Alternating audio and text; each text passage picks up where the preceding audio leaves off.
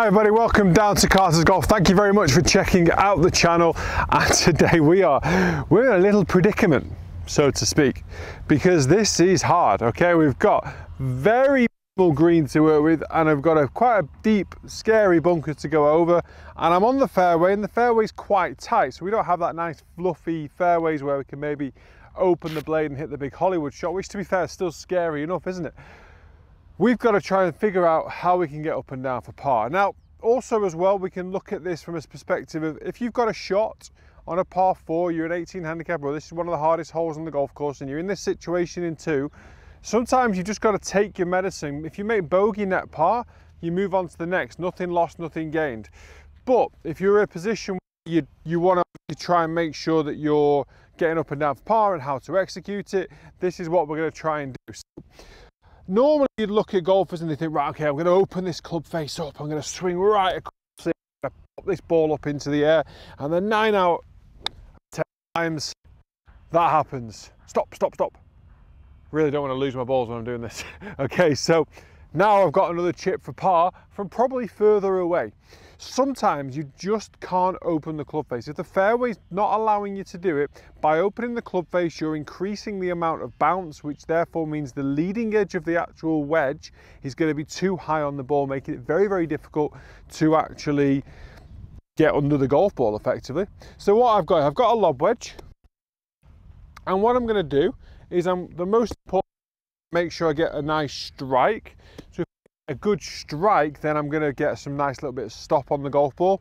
Now, when we're talking about spin isn't just about the technique of what you do, it's about the wedge you're playing, it's about the golf ball you're playing, it's about the greens that you're hitting into, and obviously then it's the quality of the strike. So there are 3 variables before you even land the golf ball on the green. So I've got a Pro V1, I've got an SM8 Vokey wedge, 58 degree, 8 degree of bounce. So I've got all the tools to hit a good shot. Now the main tool, which is me, I'm an absolute tool, needs to be good, all right? So what I'm gonna do is, I don't want my grip to start to manipulate this club face too much in my swing.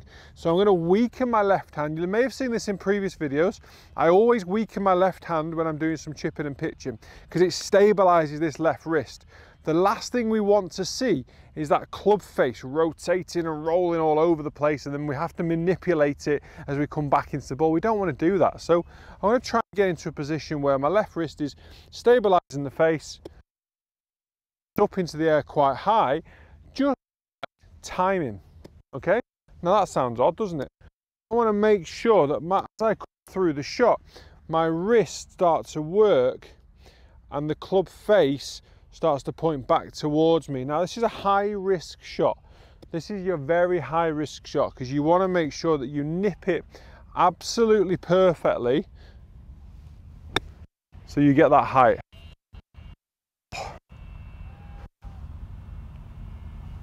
I don't want to do any more demonstrations. That is the best I could do. One of the key things I did in my setup then is I kept the ball position forward of my stance, okay? And I also actually kept the shaft of the club slightly behind the ball.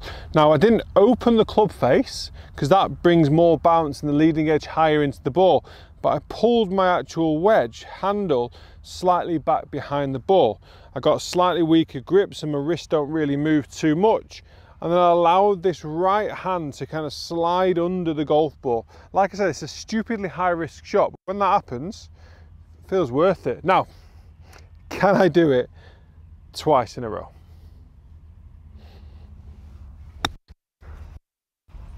Decent connection, overhit it. Which 8 times out of 10, you'll take that. It's a chance of par.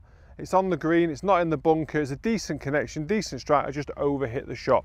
Now for golfers, if you've got a shot on this hole, okay, and you're not overly confident, the lie's quite tight, I've got the bunker in the way, where that golf ball has just finished is a good landing area. Forget this flag, the flag is a tough flag. Go for your bog standard pitch shot, where you're just pitching it towards that ball, and then obviously you need to make sure you're taking your your 2-puts. You don't want to turn that into a 3-putt. So again, I'd go for, I wouldn't bother with the club face now. I keep my ball position slightly forward. I keep the handle of the club on the inside of my left thigh. Standard chip. It's come out a lot flatter. It's landed at that other golf ball because it's a nice strike. It's probably got maybe six foot of roll on it as it's landed. And now I've got 25 feet back for par. Hopefully walking out of here, worst case scenario, with bogey. So it's really important to make sure that you assess the situation, because the next hole as well, I know this golf course very well, the next hole is a very difficult par 3. So if I blow a load of shots on here, it puts me under a lot of pressure on the next hole with water on the left. So if I can walk off here with the worst case bogey, then I'm not stood on the next tee panicking about making up shots, having messed up on the previous hole. So that's massively important when you are playing, is start thinking about the outcome. Is it the worst thing in the world to make a bogey? No. It's not great to make double. It's certainly becoming the worst thing in the world to start making triple. So assess your situation. This shot to that flag, hard, very, very difficult, okay? Get the ball onto the green 20-25 feet away and try and take your 2-putt. Much more realistic, much more relaxing as you're actually hitting the shot. You're not then thinking about this bunker, you're thinking about landing it past the flag to get a nice outcome, nice finish position. So then it gives you the opportunity to go and get that 2-putt bogey and just walk off to the next. And then actually, what I should say, have a little word with yourself and figure why on earth have you missed it here?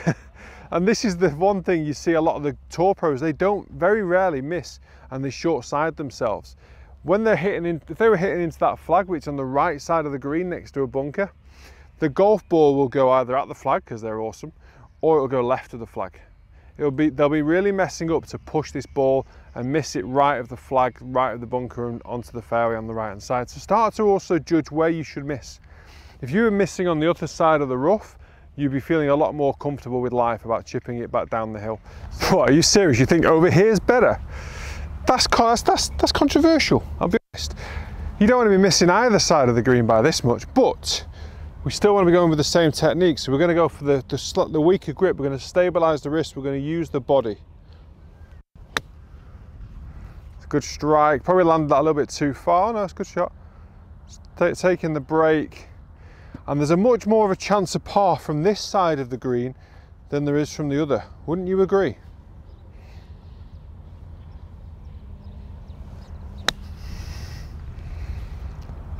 So also assess why you're in this situation, because as much as this chip shot is quite difficult, you shouldn't be here in the first place. That's another really good way of kind of assessing and analysing what you're actually doing as well. Guys, thank you very much for watching. I hope you've enjoyed this tip. Please do follow my social media platforms. We've got Facebook, Instagram and Twitter. If you are new to the channel, you've enjoyed this tip and there's many, many more to come, please do also hit that subscribe button and we'll see you again in future videos. Thank you very much. Thank you very much. Oh, thank you. Oh, thank you.